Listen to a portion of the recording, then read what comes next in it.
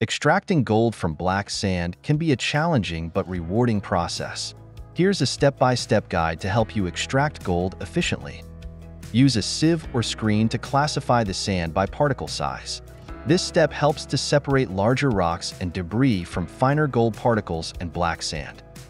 Run a magnet over the black sand. Many types of black sand contain magnetite, which can be easily removed using a magnet.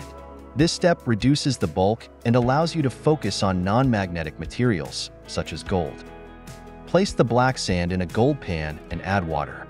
Swirl the pan in a circular motion, allowing heavier gold particles to sink to the bottom while lighter material washes over the side. Repeat this process until you concentrate the gold at the bottom of the pan.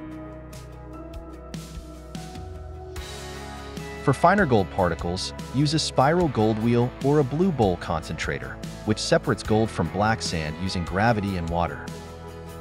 If the gold is still mixed with black sand, you can use chemical methods like amalgamation with mercury for professionals or smelting, though these processes can be hazardous and require experience and safety precautions.